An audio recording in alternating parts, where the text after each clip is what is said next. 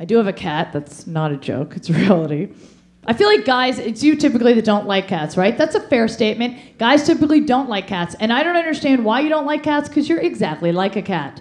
I know we've been conditioned to think that men are like dogs and women are like cats, but this couldn't be further from the truth. Guys, you're like cats. You're aloof and emotionally unavailable.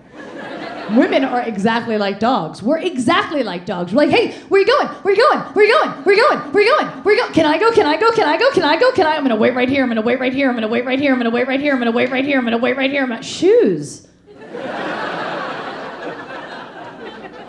See, guys, you're like cats. You're like, oh, you're home. Okay, so this is what's gonna happen. You're gonna feed me.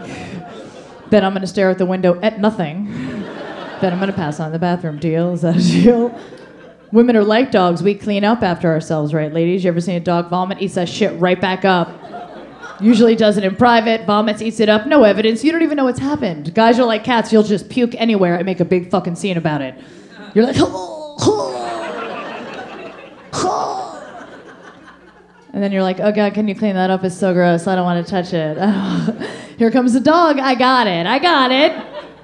Girls are like dogs. We need to be groomed, shampooed, conditioned, blow dry, fluffy. Guys are like cats. Like, what? I'm dirty? Am I dirty? Let's go. I'm fucking ready.